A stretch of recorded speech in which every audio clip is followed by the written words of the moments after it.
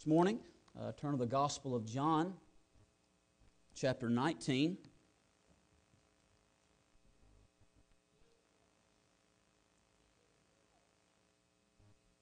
We have been, for the last 10 or so weeks, we've been preaching a series called The Story of the Gospel. And we've just been going through all four Gospels step by step through the story of the crucifixion of Jesus Christ. Now, we are in the Bible Belt, on the buckle of the Bible Belt down here, and what's true of where Brother Fisher is going in Alaska is probably not true here. Most everyone in this area knows the story of the gospel. They know that Jesus was born of a virgin. They know the Christmas story, but then they know the Easter story. They know that He died and rose again. But believe it or not, there's a lot more to the story of the gospel than just the fact that Christ died and rose again. There are several details and just steps throughout the entire gospel, and we've been focusing on those for the last several weeks. We started in the Garden of Gethsemane, which we called the Garden of Grief. If you were with us that week, and we went through Jesus praying in agony there in the Garden of Gethsemane and submitting to the will of God to die. And we saw some wonderful truth there in the Garden of Grief. And then from there, He was led to the palace of the high priest, which we call the Palace of Perjury. We called it the Palace of Perjury because they perjured themselves, they lied and sought false witness against Christ, and they had an illegal trial and illegally charged Him with crimes that He never did commit. And there was a lot of great truth we found in the Palace of Perjury. And then from there, He was led to Pilate's Hall, which we call the Hall of Humiliation. And it was there where Christ was completely humiliated. He was mocked and betrayed, and He was beat on and spit on, and it was a humiliating event. We were there for 3 weeks. We first saw the sinners in the Hall of Humiliation, and we saw the 3 different types of sinners that are on the earth that were all there in the Hall of Humiliation. Then we saw the Savior in the Hall of Humiliation, and we pointed out how Jesus Christ was exactly where He was supposed to be at that precise moment. And we noted all the prophecies that He fulfilled just in that brief couple hours at the Hall of Humiliation. And then we saw the substitute at the Hall of Humiliation. Most people are familiar with the fact that Jesus died next to 2 thieves. And there was supposed to be a man in the middle of them named Barabbas, but Jesus was His substitute and died in His place. And we can all say amen that Jesus died in my place. And from there they led Him out to Calvary, to Golgotha, which we call the road to redemption. The road to redemption. And we were there for 3 weeks as well. And we first saw on the road to redemption as Christ carried His cross to go be crucified, an amazing little event takes place. A man named Simon from Cyrene was apprehended and was allowed the opportunity to help carry the cross with Jesus Christ. We saw that and received a great blessing from it. And then on that road to redemption, if you remember, there was a group of women that were there, and they were weeping and wailing loudly. And Jesus, He had ignored everybody, as a lamb before her shears was dumb, so opened He not His mouth, but He decided to speak to them. And He addressed those weeping women, and we looked at the last sermon Jesus gave before dying, and also there was a lot of truth in that. And then we saw the end of the road. Christ did get to Calvary, and those 2 thieves that were with Him, and there He was crucified. And then a couple of weeks ago, we saw the title on the cross. The title on the cross. The title read, Jesus of Nazareth, the King of the Jews. And we preached on those names found for Jesus Christ. But this morning, I want us to look in the book of John, chapter 19. And I want us to see a special little side note that God chose to include in the Bible that He didn't have to, but I'm glad He did. And I want us to look at 2 verses, and I want us to see the garment of God. The garment of God. If you've got your place, would you stand with us? We'll read a couple of verses. John chapter 19. If you're there, say amen.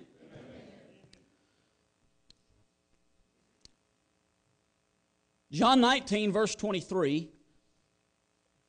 Then the soldiers, when they had crucified Jesus, took His garments and made 4 parts, to every soldier a part, and also His coat. Now the coat was without seam, woven from the top throughout. They said therefore among themselves, let us not rend it, but cast lots for it, whose it shall be. that the scripture might be fulfilled, which saith, They parted my raiment among them, and for my vesture they did cast lots. These things, therefore, the soldiers did. Would you pray with us? Dear Heavenly Father, thank you again for letting us come to church this morning. Thank you for all the ones that came. Thank you for our visitors. I pray that you speak to them in a special way. I pray you speak to Calvary Baptist Church, all of the people that are always here. I pray that you bless them for coming. I pray that the message can encourage them and touch our hearts. In Jesus' name. And all God's people said, Amen. Thank you for standing. You can be seated. The garment of God. It is the faith-based position of this church and of this preacher that every word in your Bible is there on purpose. If God puts a side note in a chapter, it's supposed to be there. And a good friend of mine says this all the time, that God has never used one word loosely. If God said it, He meant it. And so as we read these two little verses about this garment, as we read this, it may seem insignificant.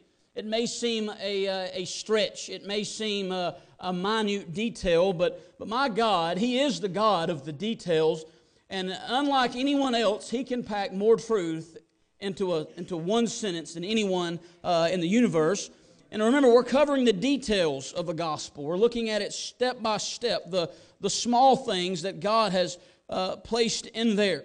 A lot of these details we have focused on, and be honest with you, and don't get upset, they do not add or take away from the truth of the gospel.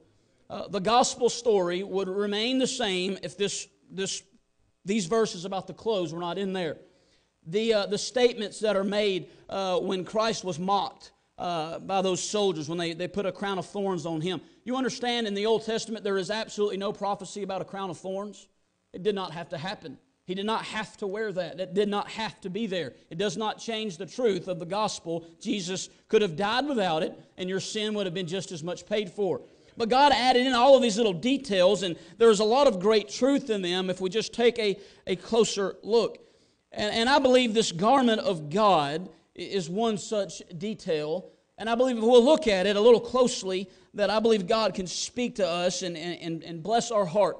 And I hope that's why you came this morning. I hope you came to hear from God. If all you did was come to hear from me, you will be gravely disappointed. I am not a great preacher. Y'all could say amen. It's okay. I got thick skin. I'm not a great preacher. I'm not a great orator. I'm not a great presenter. But I know a great God, and I have a great Bible. And so I hope you came to hear from God. And so the garment of God. In this garment that we've just seen in verse 23 and verse 24, we see both the glory of Christ and the shame of Christ. For you and me, the cross is the most glorious thing we know.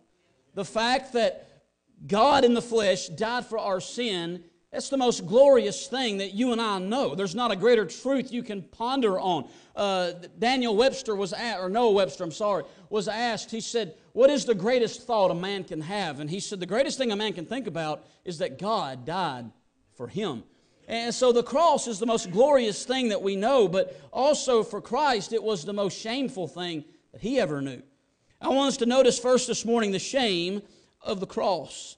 The shame of the cross. In verse 23, then the soldiers, when they had crucified Jesus, they had crucified Jesus. Now, crucifixion, thankfully, is very far removed from our culture. It is so far removed from our culture that you and I really know nothing of the shame of being crucified. Y'all understand that Jesus was not the first or the last man to be crucified. Y'all understand that?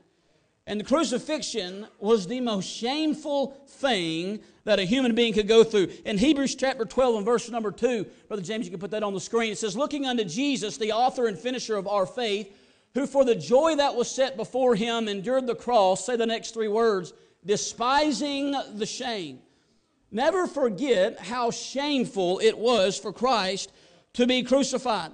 Cicero, the Roman writer, said that it was the most cruel and horrifying death a human could die. Tacitus, a Roman historian, said that it was completely despicable.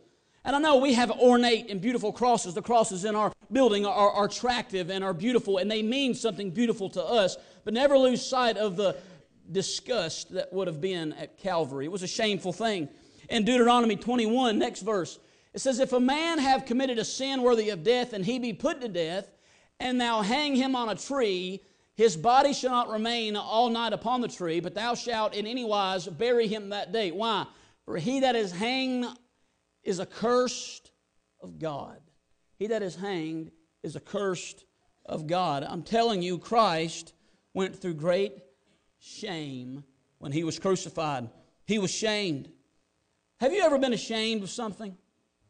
Have you ever been ashamed of what you said, what you have done, or what you have accidentally meant, or maybe you got caught doing something you didn't think you would get caught doing, and you know what it feels like to be ashamed, maybe even humiliated. You've been humiliated. And I am extremely thankful that Jesus died for my sins, but I'm also glad that He died for my shame.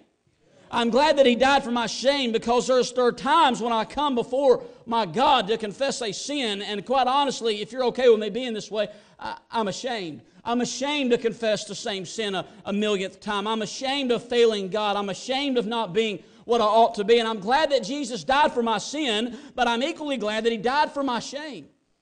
Romans chapter 10 and verse 11, the Scripture saith, whosoever believeth on Him shall not be ashamed. You shall not be ashamed. And I'm thankful that Jesus died for my shame, the shame of His cross. But I want you to notice in our text in John 19 also the shame of His clothes. The shame of His clothes. The title of the sermon is The Garment of God. That is our focus this morning, or the clothes that Jesus was wearing. In verse 23, the soldiers crucified Jesus, and they took His garments and made 4 parts, to every soldier a part, and also His coat. Now the coat was without seam, woven from the top throughout. They said therefore among themselves, let us not rend it, but cast lots for it, whose it shall be, that the Scripture might be fulfilled, which saith, they parted my raiment. This is Psalms chapter 22. They parted my raiment among them, and for my vesture they did cast lots. These things therefore the soldiers did. The shame of His clothes. Would you notice first this morning that His clothes were removed? His clothes were removed. Now you'll be very thankful that no one comes and removes your clothes while you're here today. You'll be really thankful about that. No one else wants that to happen either. Christ's clothes, they were removed. When your clothes have been removed, you are naked. You are naked. Your Savior, Jesus Christ, the Messiah of the world, died naked. They removed His clothes. Job 26 said, hell is naked before Him, and destruction hath no covering. Christ was crucified, but He wasn't just crucified, they took His clothes from Him. And I know in art you see paintings all the time, and I know being appropriate, they will put some type of cloth or covering on His body for certain areas, and I understand that, and I get it, being trying to be appropriate. But you understand, Jesus Christ, He died in absolute shame. He died completely naked with nothing on His body. Destruction hath no covering. And when we read this, that His clothes were removed from Him, we cannot help but think of the Garden of Eden. I cannot help but think of Adam and Eve. God made them in the garden in the book of Genesis, and they were naked, and they were not ashamed, Genesis says. They were not ashamed, they were naked. But then something happened. You'll know the story. Satan came into the garden, he deceived Eve, and Eve took of the fruit of the forbidden tree. She gave it to her husband, he took of that fruit, and sin entered into their hearts, sin entered into the world. You know what the Bible says? It says their eyes were open, they knew they were naked, they were ashamed. They were ashamed. And so then God starts to come to the garden to come and speak with them, as He always did. And Adam and Eve had hid themselves. They had taken fig leaves and sewn them together to make themselves aprons to cover up this nakedness, to cover up this shame. And then God starts coming, and they become afraid, and so they go and hide. And God says, Adam, where art thou? Where art thou? And Adam says, I hid myself because I was naked. I was afraid. He was naked. He was afraid. You understand that they had always been naked? Like when God made them, they were naked. But they were not ashamed. You understand that there was nobody new in the garden? I mean, it was Adam and Eve, and that was it. So there was no random person that, they just, oh man, I'm not covered. They were trying to hide from. It was just Adam and Eve. But all of a sudden now, without the connection to God, now they're ashamed of what they were. They're ashamed of what they've always been. They're ashamed of what they've done. And they feel that they have to cover themselves. And can it be any coincidence that Jesus Christ, as He was dying on the cross, died just like Adam found himself? As Jesus is dying for sin, He dies the exact same way Adam found himself, the very first sinner. Adam and Eve found themselves naked, and Christ dies naked. Yes, He died for our sins, but I'm telling you, brethren, He died for our shame. His clothes were removed. But I want you to notice in verse 23, His clothes were not just removed, these clothes were rare. These clothes were rare. The soldiers, they took His garments and made 4 parts, to every soldier a part. And so I'm sure one soldier, they began to divide them up, and I'm sure one soldier got his sandals. I'm sure one soldier got the headpiece, and one got the tunic, and I'm sure one got that sash belt thing that ties everything together. But then there was this coat. They took His coat also, and now the coat was without seam, woven from the top throughout. They said therefore among themselves, let us not rend it, but cast lots for it.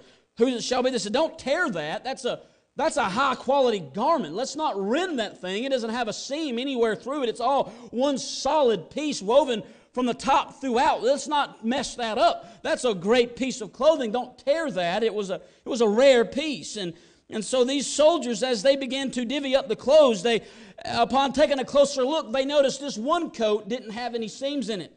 They took a closer look and examined what they had in their hands from Christ, and they realized that in Christ's coat there was no seam. And they were impressed.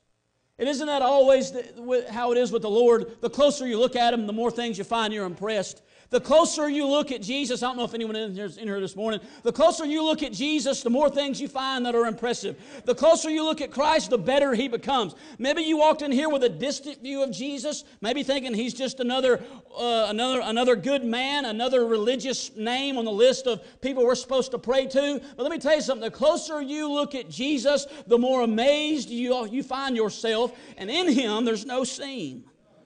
The closer we look, the more wonderful things we find in Jesus. And as these soldiers looked at this coat, they were impressed, and they found something out that they didn't know before.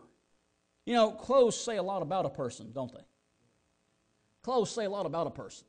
You know, like those people that wear pajamas to Walmart. That says something about them. That says they lazy. That's what it says. It says they lazy. It says they don't care about Walmart. They don't care about the people in Walmart. You know nobody wants to see that. I don't want to see your dirty pajamas. You don't want to see mine. Leave them at home. Amen? But clothes say a lot about a person. Clothes say a lot about a person. So this garment of God, what did it say about the person? What did this coat, this seamless coat with this woven from the top throughout with no seam in it, what did the garment of God say about Him? His clothes were removed, His clothes were rare, but His clothes were representative. They represented some things about His person. And there are a few representations that I would like to bring to you this morning right fast before we go any further, because I want you to know them about Jesus Christ. I want you to know them about Him. First off, as they looked at this coat, they realized there was no seam in it. That means there was not 2 pieces of fabric sewn together to make one. That's how all of our clothes are this morning. This coat has many seams on it. It was not just one piece of fabric. It was many pieces that were sewn together, just like your pants or your dress. It was sewn together. Many pieces are brought together to make one. And in any garment, when there's a seam there, that is the weakest point of that garment. Where 2 pieces become one, that's the weakest point of that garment. If it's going to tear, it's going to tear right there. Now, I'm going to need a good amen right here just to make sure I know everyone's still awake. Jesus Christ was 100% God and 100% man. Amen. That means 2 parts. There's 2 parts to Jesus, and so you would think somewhere, Brother Doug, there would be a seam. Somewhere where humanity and divinity were sewn together, there would have to be a seam somewhere. There would have to be a weak point somewhere, or somewhere where His God side and His man side were brought in together. 1 Timothy says it best, great is the mystery of godliness. God was manifest in the flesh. I don't profess to be able to explain it the best way, but I do believe that Jesus Christ was 100% God and 100% man. But there was no seam in His clothes because there was no seam in His person. He was 100% God, 100% man. Yes, there were two parts, but there was no seam in Him. There was no weak point in Him. There was no place for Him to come apart. You would think that there would be a seam somewhere. There would be a weakness somewhere, a weak spot. There wasn't one. Even in Matthew chapter 4, when He was hungry, He had fasted for 40 days and 40 nights, and Satan came looking for a seam to tempt Him, but there was still no seam, even when He was hungry. He was hated. He came into His own, but His own received Him not. He told His disciples in John chapter 17, I believe it is, He said that when they hate you, you know they hated me first. As those soldiers gathered around Him and they beat Him, they punched Him in the face, they blindfolded Him and said, tell us who punched you, tell us who smote you. They spit in His face. They grabbed the beard and ripped it out of His face. Now, how bad that would hurt. It'd be excruciating. And they hated Him and they mocked Him. But even as He was being hated, there was still no weakness in Him. If you and I were treated such, we would retaliate as a man. Look, I'm saved, but I'm still a man. You spit in my face, I'm going to get unchristian real fast and probably sin. And Jesus Christ had ample opportunity to show that He was a man and fight back and retaliate, lose His temper, and bring down fire and brimstone on every single one of them, but He didn't because there was just no seam. And even as He was hung on the cross, dying for sin, there was no seam in Him. There was no weakness, no place for Him to fall apart, no place for His God side and His man side to come unraveled. No seam in Him. There was no weakness. The clothes also represent not just the weakness, but the work. They represent His work. Now, the only other time in Scripture that I know of where a garment like this is seen is in the book of Exodus, chapter 28. God sets up the priesthood for Israel with Aaron, Moses' big brother. Y'all remember Aaron, the first priest of Israel. And when God set this priesthood up, He gave Moses very specific and detailed instructions about the clothes these priests was to wear. They had a specific garment they were going to wear, and this garment was just like the one that is described about Christ. It was a seamless garment, woven from the top throughout with no seam in it. And so this garment with no seam, it is a priest's garment. It is a priest's garment. Now, so as we look at Christ, now we know Hebrews chapter 4 says that Jesus Christ is our great high priest. Amen for that. And so as we look at this garment that Jesus is wearing, it's His work garment. He's our priest. That's His job. You'll understand, priest was an occupation, just like pastoring is an occupation. Priest was an occupation. And I think our American culture has a lot lost the meaning of priest. We just kind of take it as someone set aside to do something in church or pray or whatever, and we kind of leave it at that. But priest, it means much more than that. The Latin form of it is pontifex. Pontifex. I know we don't speak Latin, thank God, but that's where the word comes from. And you know what it means? It means bridge builder. It means bridge builder. And so a priest, thank you, Brother Stephen, is a bridge builder. Look, if you haven't got anything this morning, I want you to get this. A priest is a bridge builder. What do bridges do?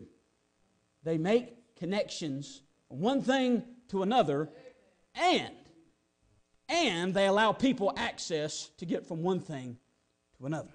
They don't just connect two things, they allow people access to get from point A to point B. That's what a bridge builder is. That's what a priest is. He is a bridge builder from man to God, not just connecting the two. Job said, oh, that there were a daysman, someone that could put their hand on God, put their hand on me, and know the two, someone that could connect us, but not just a connection from man to God, but someone who can allow access for man to get to God. It's a bridge builder. In the book of Hebrews, Jesus Christ is called our forerunner. Our forerunner. So what is a forerunner? It is someone that prepares a way for somebody else to get there. John the Baptist was the forerunner. Jesus Christ was the forerunner. He took the blood of Himself straight to God so that we could follow Him in there.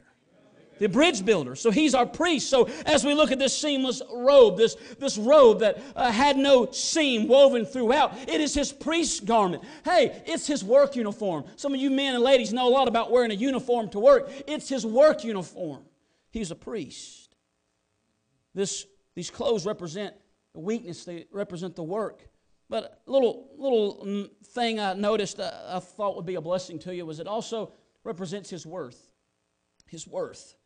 Now, when Jesus was put on trial, He was put on trial by the high priest. His name was Caiaphas. Maybe you're familiar with this. And when Jesus Christ was on trial, his claim to be the Son of God offended this high priest Caiaphas so much that in Mark chapter 14, he grabbed his seamless robe, his priest's garment, and he ripped it. He ripped it. You say, well, what's the big deal? Well, the big deal is in Leviticus chapter 21, verse number 10, there was a law for those priests. Never rend your garment. When you rend your garment, you've disqualified yourself from being priest.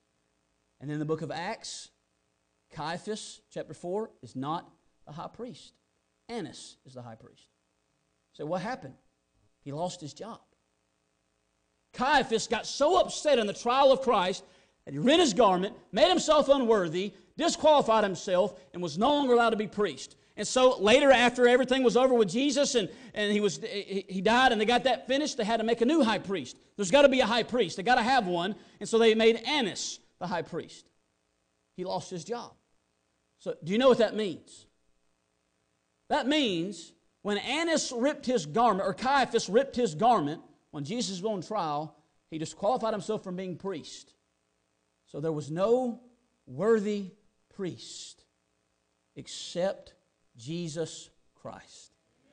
When Jesus Christ was hung on a cross to die for sin, He was the only one worthy to build a bridge from man to God. He was the only one worthy to get God's attention. He was the only one worthy to make a blood sacrifice. Glory to God for a worthy, perfect high priest named Jesus. When a man disqualifies himself, when man fails, when man is inadequate, Jesus is adequate. Jesus is sufficient. Jesus is our high priest. What a blessing. What a blessing for the high priest. Hebrews chapter 4 says it best. Seeing then that we have a great high priest that is passed into the heavens, Jesus, the Son of God, let us hold fast our profession. Let us hold fast our profession. Jesus.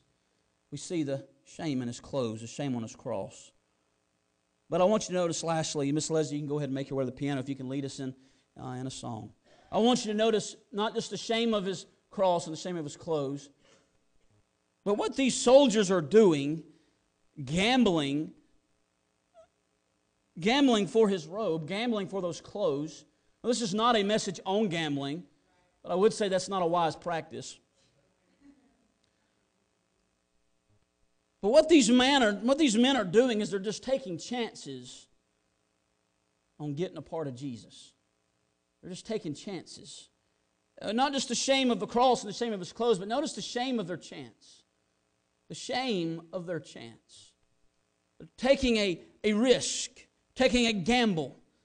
I mean, it was a shame that Christ was stripped naked.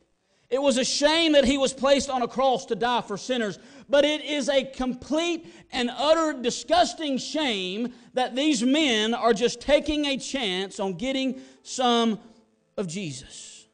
Jesus was very clear He did this on purpose. In John chapter 10, I believe it is, or maybe it's chapter 14, He said that no man taketh my life from me. I lay it down of myself.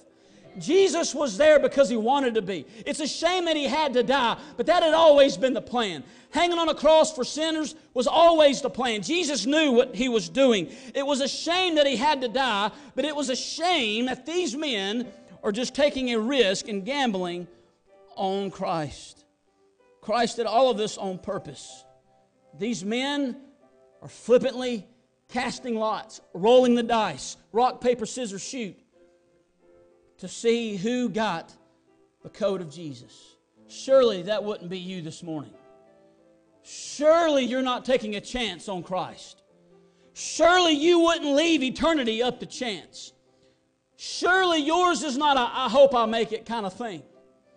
John said, "These things have I written that ye may know that you have eternal life." Let me tell you something. September 22nd, 2006, I knelt down in the office of a good dear friend of mine, Judson Mitchell. You know what happened? I got saved. I trusted Christ as my Savior. I confessed my sin and I begged His forgiveness to save my soul. And you know what? I'm not taking a chance on whether or not I'm going to heaven. I don't have a hope so, maybe so kind of thing. Brother Bo, I know so. I know so. It's not a roll of the dice. It's not a roll of my good works. It's not a how hard can I try? How good can I be? How faithful to church can I do? How impressive can I be? How good of a citizen can I be? And I hope I get in. No, friend. It's not a hope-so salvation. It is a no-so salvation. I hope today you're not taking a chance on Christ. I hope today you're not leaving it up to the roll of a dice, the roll of good deeds. I hope you're not leaving it up to, well, my grandpa said, my grandmother said. I hope you're not leaving it up to that.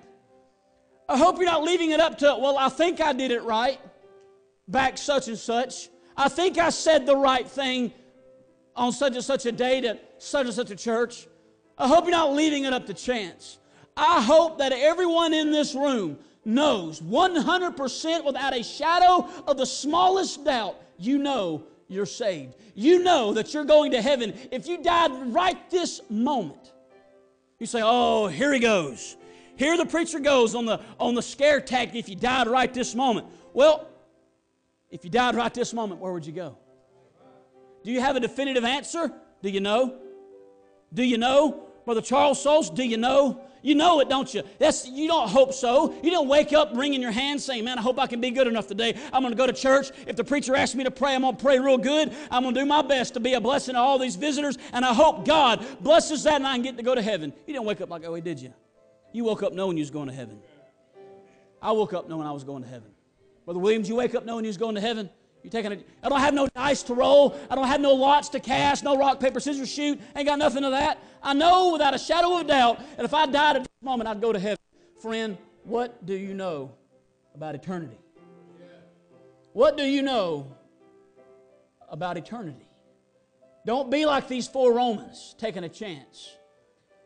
You know what they were taking a chance on, though? Who got it?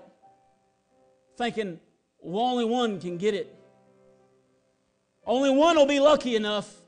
Listen, Jesus didn't die for the lucky.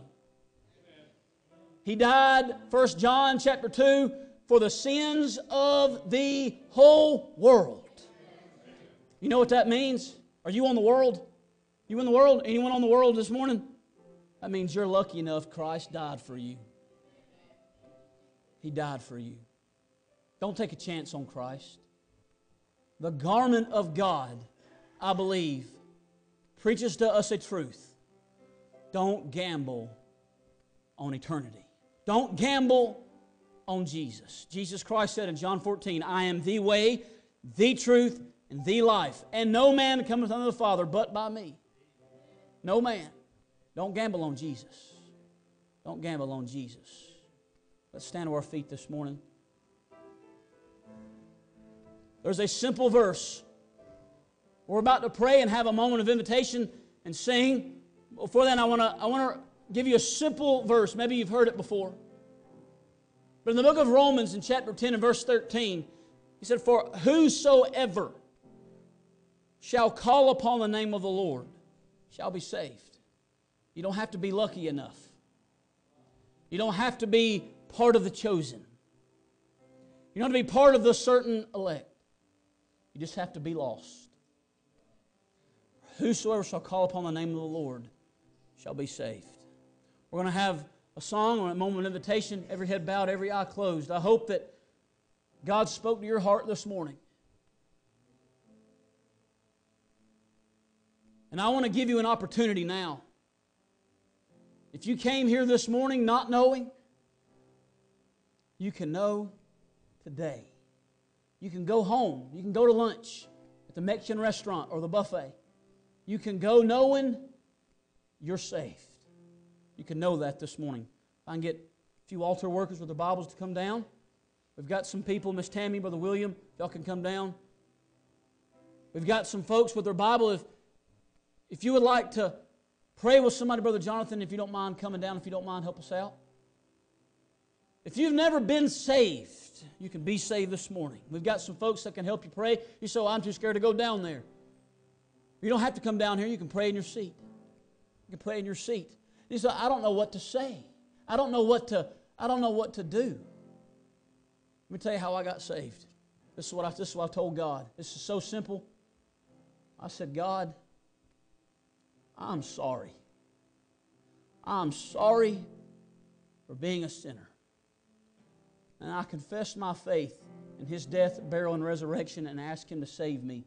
And He did it. There are no magic words. There's no magic spell, but simple humility and faith, coming to Christ, knowing you're a sinner, and trusting Him for your forgiveness. Miss Leslie, go ahead. If you know it, sing it with her. Amazing grace, how sweet the sound that saved a wretch like me. I once was lost, but now I'm found. Was blind, but now I see. 'Twas grace that taught my heart to fear, and grace my fears relieved. How precious did that grace appear the hour I first believed. Through many dangers, toils, and snares, I have already come. 'Tis grace had brought me safe thus far, and grace will lead me home. When we've been there 1,000 years.